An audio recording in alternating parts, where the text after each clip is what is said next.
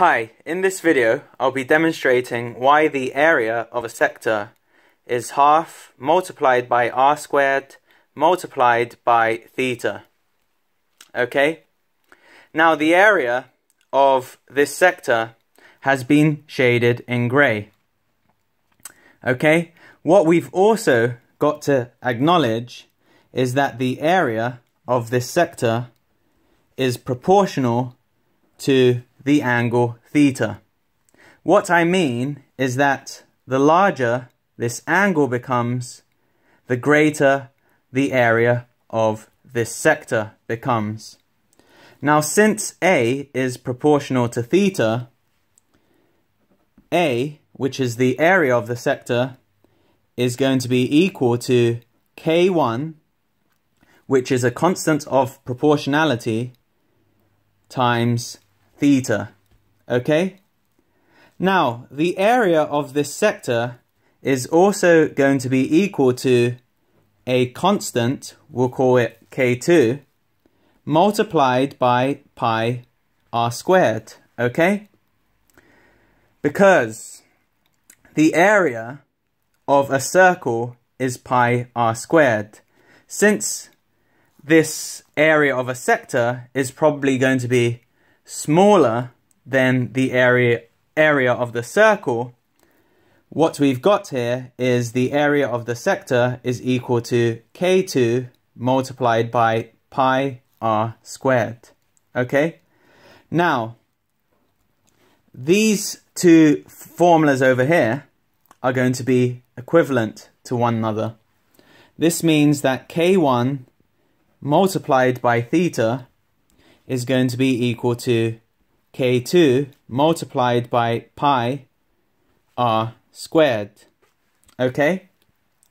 Now it turns out when theta is equal to pi, which is actually 180 degrees, so when this angle is 180 degrees, okay, K2 is going to be equal to a half, right? Because the area of this sector, when this angle is 180 degrees, or pi radians, is going to be half multiplied by pi r squared, which is half the area of a full circle. Okay? So we know that when theta is equal to pi, K2 is going to be equal to half. We can see this over here. The area of this sector would become half times pi r squared. Okay?